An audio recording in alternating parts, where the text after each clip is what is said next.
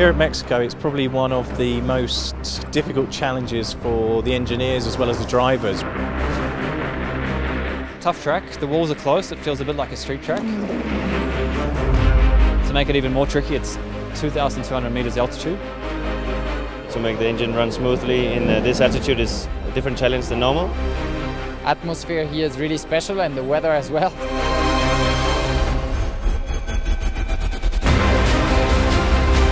The car should suit quite well this track. Our expectations are for sure high. To bring back maximum points for the team. We've got a manufacturer's championship to win. We want to take every victory that we can and really take the fight to Toyota.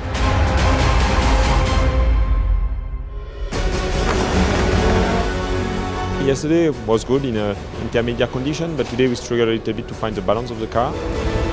It's really tough on this track to put all the sectors together. You can really easily over push. So we are P6.